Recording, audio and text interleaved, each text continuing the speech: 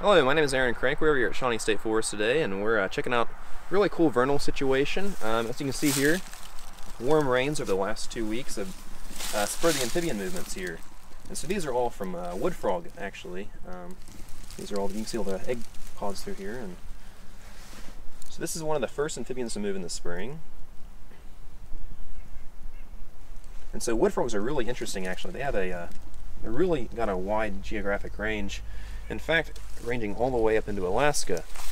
In fact, they're even able to be somewhat freeze tolerant and can freeze up to 60% of their bodies, and their hearts and other organs and things are actually able to shut down. And once they thaw back out, they're able to pick back up kind of where they left off and emerge with the warm rains and get out to their breeding areas.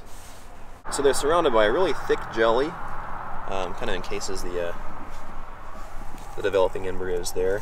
And you can see some of them are exposed actually above the surface of the water, and so that's one of the reasons they lay so many eggs, is because they have a lot of die-off due to freezes and things like that. So not all of these eggs will actually make it to hatching.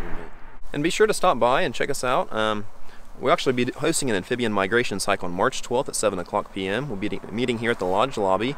We're actually going to visit this site among others and hopefully get a chance to see some of the migrating amphibians.